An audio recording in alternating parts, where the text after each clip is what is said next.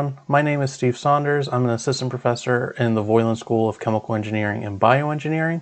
What I'm going to show you today is how to access your lecture that will be held in Zoom for the rest of the semester. So I'm going to walk you through all the steps, and I did a lot of the training in the college, so many of your classes will be set up by people who are trained with me. And so I'm going to set you up in the way that most people should be holding their classes. And so the first thing you need to do is download the Zoom client. So on the computer screen here, all you need to do is navigate to wsu.zoom.us. And this is going to bring you to the main Zoom portal. At the bottom is the download client window. Go ahead and press download client. And since I'm on a Windows machine, it's going to automatically recognize that I'm on that Windows machine and give me a list of clients that are only applicable to me. Download the very first one. Whether you're on an Apple machine or an iOS device or something else, you're probably going to want to click the top one in the link. So I'm going to go ahead and download the Zoom client for meetings, and it's going to start a download. Once that download is finished, you can open that file. And the Zoom installation will then start to proceed. It's going to be a little bit different if you're on an iOS device or an Android device. It's going to send you to the appropriate store. But if you're on a desktop machine, which is what we recommend, whether it's a laptop or a MacBook or anything else, it's going to start installing the application. It only takes a few seconds, so just be patient while it happens. And once it's done, it will automatically open. And you may simply see a Zoom window in the tray down here, or it may pop up the whole screen. If it doesn't pop up or open the Zoom client automatically, just navigate to the start menu or wherever your apps are located and open the client. You definitely want to make sure you sign in. Many of our classes are going to be restricted to WSU authenticated students only. So you want to make sure you click on sign in and then sign in with SSO. That stands for single sign-on. That's how we log into all of the WSU applications and services that we have online. So just click on sign in with SSO and go to wsu.zoom.us just like we did in the web browser, and it will open up a window and have you sign in. Since I'm already logged into this machine, it automatically tries to open the Zoom client, and if it doesn't succeed in automatically opening it, just press the Open Zoom button. And so now I am in the main Zoom client. It takes just a second, and you're going to be dropped in here. You should see your initials in the top right corner. And that's how you can sign in or out of your client. Make sure it has your name and your WSU email address. And it should say license to make sure you're signed in appropriately. So once you're in, you should only have to do that once, and you shouldn't have to do it again. So now you're ready to go ahead and try to access your class. And to do that, almost everybody is going to be using Blackboard to store the location of their classes. So go ahead and navigate to Blackboard. Just go to learn.wsu.edu. Sign in.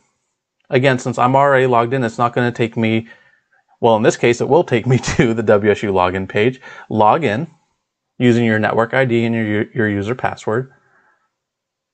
And then navigate to your class. Just remember, I'm in the instructor version of Blackboard, which just will look a little bit different at times. And I'll try to point out the places that it's different. So you can see I have a big list of classes, but the class that I'm going to be using to demo things is this Chemi 800 class. But go to the class that's relevant to when you're doing your lecture. Just click on the class, and on the left-hand side will typically be something that says go to class or direct to Zoom or a Zoom. Look at the communications from your instructor to see exactly how they set up their class. But when you click on that, you will be then taken to a Zoom application within Blackboard, at which point you will see all of the lectures or office hours scheduled for that specific class. For a specific day, just go, and for you as a student, it will probably only say join over here, and you'll only have a join button. And just when it's time to join class, just press that join button. It will automatically authenticate you through the Zoom system, and it will try to open the Zoom client and launch that meeting. It may prompt you, and just go ahead and say open. And then the Zoom meeting will automatically start, and you'll be put into it. You'll typically be presented with this screen in which it wants you to select computer audio or phone call.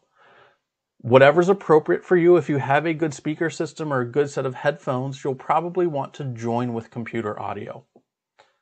Now you'll see that in this class, I was automatically unmuted when I joined the meeting. And so as I'm talking, it automatically picks up my voice and you can see my voice levels there. And so you'll probably want to make sure you're muted most of the time. So you can just press that mute button and then you're muted and your audio isn't sent out. We've also recommended to all instructors that they start their meetings with that mute off, or excuse me, with the mute on, so your audio isn't just automatically transmitted. Along with that, we've recommended to instructors that they set all video to be off when people join. But recognize those settings may not have been set for every class that you join, and there is a small chance that when you join a meeting, your video will automatically start and be sent out. So just be aware in your surroundings whenever you join your class. Many classes will want you to have your face camera on, and so all you have to do is press the start video, and your video will then start.